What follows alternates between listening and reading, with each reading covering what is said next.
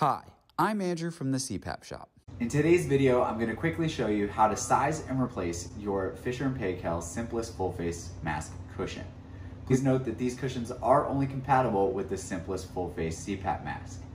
They're available in 3 sizes: small, medium, and large. Each cushion has ventilation ports drilled in, allowing any exhaled air to escape and reduce noisy backflow.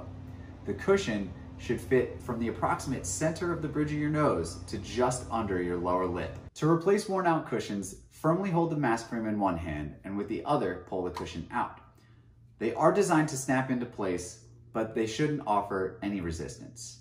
With the new cushion in hand, make sure that it's aligned properly. Much like a pear, the wider portion of the mask is going to be on the bottom.